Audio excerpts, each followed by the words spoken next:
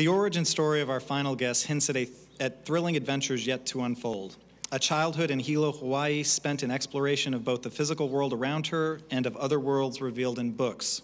The encouragement of her high school chemistry teacher, Miss Wong, that a career in science was indeed a viable pursuit. The realization of a deep interest, an aptitude, and a calling. Her path to the Lee Ka-sing Chancellor's Chair in Biomedical Sciences at the University of California, Berkeley, and leadership of the Innovative Genomics Institute was propelled by discovery upon discovery. As an undergraduate at Pomona, she discovered new cultures and perspectives and the value of being open to both. As a graduate student at Harvard Medical School, working in the lab of Nobel Prize-winning biologist Jack Szostak, she discovered a talent for picking the right problems and going after the right questions.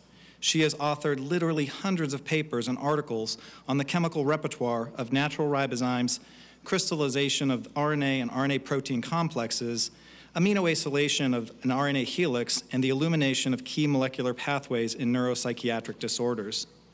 Today, she is best known for the leap of imagination that led to the discovery with Emmanuel Charpentier that CRISPR-Cas9, an enzyme found in bacteria, could be repurposed to search out and edit specific genes. The New York Times called this deceptively simple technique, quote, the most significant biological discovery since the double helix, end quote. By targeting specific fragments of DNA with absolute precision, CRISPR, short for clustered regularly interspaced short palindromic repeats, has placed power of previously unimaginable scope in human hands. With implications that our guest has called seismic, CRISPR has given us the potential to produce higher yielding and more pest-resistant foods, to edit animal genes so that their organs might be transplanted into humans, to cultivate mosquitoes incapable of transmitting malaria, to diagnose, treat, and even prevent disease.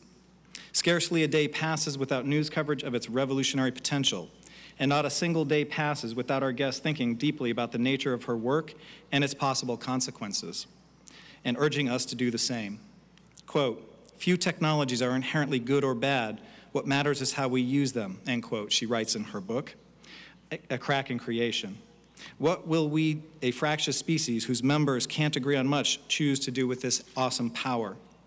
This question may be our guest's most important contribution to human knowledge. She invites us all to consider how we will answer this question for the greater good of this world we inhabit together. I present Jennifer A. Doudna for the degree Doctor of Science.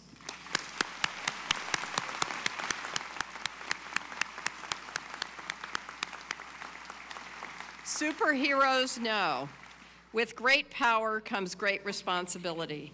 Science in service to our common humanity, brilliance and conscience in equal measure, fighting ever and always for both, your greatest contribution.